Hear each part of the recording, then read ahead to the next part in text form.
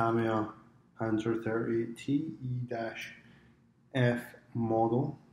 Brand new kit. Lower half is a brand new tool from the Marder 2 kit that came out earlier this year. And as well as that, it's an entirely new turret and upper hull. Marking options for this are two Eastern Front variants. The one on the top of the box is 7th Panzer Division, Russia 1941 through 2, and I don't remember off the top of my head what the bottom set is. So it's a Tamiya kit, so you can kind of expect what's going to be in there. I've never seen this sheet before, but I imagine the majority of people are going to know what it is. It's how to remove things from the sprues, how to do your metal parts and things like that. So it's nice that it's in there, but I've not really spent too much time looking at it. The instructions are normal Tamiya standard. The interesting part here, step 20, the turret ring for the commander's cupola is 9 parts, 4 here, 4 here, and a 9th one here, not including the top hatch. I thought that was an interesting way to do it. Everything else though is very standard Tamiya. You know, put the tracks on, then you put the running skirts on, things like that. Very nicely printed. It's good quality paper, as you would expect from Tamiya's kits. I don't think I've ever had a particularly badly printed set of instructions from them. So that's nice. Another Tamiya standard is the background information card here, obviously in Japanese, but there is also English there, and a nice schematic, so you can kind of get a feel for what everything is, as opposed to just having the sprue numbers. In total, I believe the kit is around about 6 different sprues, which are very nicely molded in grey styrene. We'll get onto them in a wee second. First thing that we want to look at is the decals and the photo etch. This kit does have a small front photo etch with first the decals, decals, whatever, I don't care. 2 marking options, obviously the 522 and 112 with various Balkenkreuz and whatnot to go along with them. I mean, the paper's thin. It doesn't feel like it's too thick.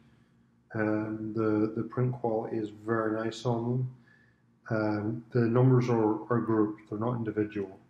So be careful when you're putting them on, and they'll be more than adequate for purpose.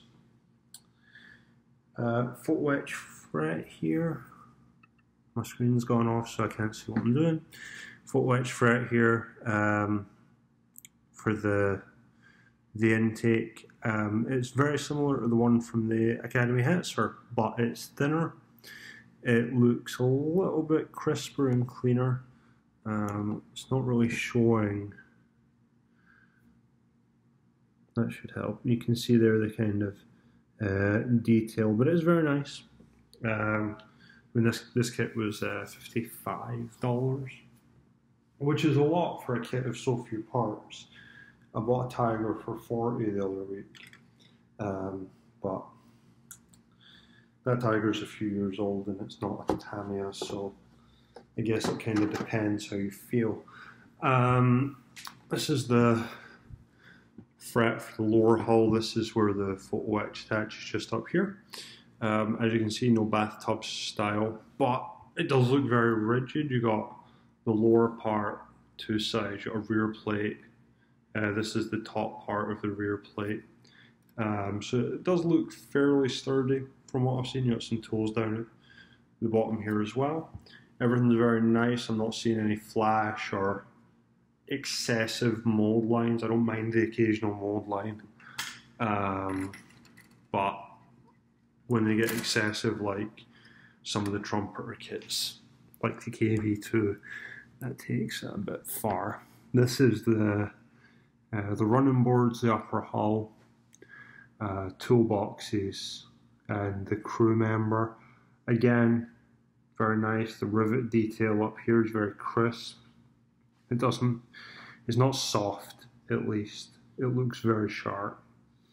The crewman does have a mold seam down his leg here that I can see, and down the other leg here. But that doesn't seem to have translated too much onto the other parts that I'm looking at here. So just the crewman's kind of got the odd mold seam, but I would rather have a shave too much plastic on him than a shave too little. I definitely prefer a bit of time with a sanding stick as opposed to trying to fill things. But that's personal preference. I'm sure there's somebody that'll be the opposite and will let me know. Turret here, relatively straightforward. The lower, upper, the sides, and then the guns right here. It looks like, yep, don't know if you can see, right here, but it is slide molded, so you don't need to drill it out. It's kind of becoming the standard, which is nice because it doesn't seem like it's too hard to do. We've got 4 parts for the cupola here that I mentioned. I've not seen the other 4 on any of my frames. I may have overlooked them slightly. And then just bits for the gun and whatnot down here.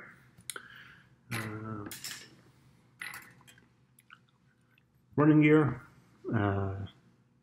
road wheels, slight mold seam down the middle, but depending on who you ask, rubber wheels had a mold line down the middle of them anyway. A few extra track lengths here and a bow machine gun. This frame there's actually 2 of, so I'm not going to discuss them both because it's kind of superfluous. Got the IR light here, obviously, drive wheel, return roller. Got a couple of helmets here, you know, these are half jerry cans. Just little bits and bobs like that. Suspension arms. The really nice thing here though is the top run of tracks, which you can see is already shaped. So you got your top run already done, and they're already pre-sagged, I would call it, which will help you line everything else up. And there's leaf springs here as well, which is quite nice.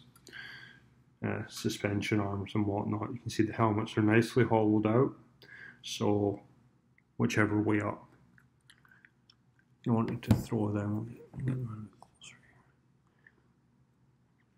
whichever way you wanted to turn them would look quite adequate, I think. Do need to add straps for them. There's no chin straps in the kit. And then last set is the tracks here. There's 2 of this frame. Long length for the bottom, and then individuals and various. Look very crisp. They do not have lightning holes in them. In the guide horn, I apologize, I took that right off the screen. We don't have any lightning holes in them. The box art doesn't have lightning holes, so I'm going to presume that's correct. That's something I would need to look up to know. But again, very nice, very crisp. A new mold. It's marked on it 2019. Tamiya there, so they're very nice as well. And that's it really. The other one is the 19th Panzer Brigade, that 522. This one is 112. So a couple of options there as to how you want to paint it, but definitely it looks like it's going to be a good little kit. Yeah, we'll see how it goes and I'll let you all know. Bye bye.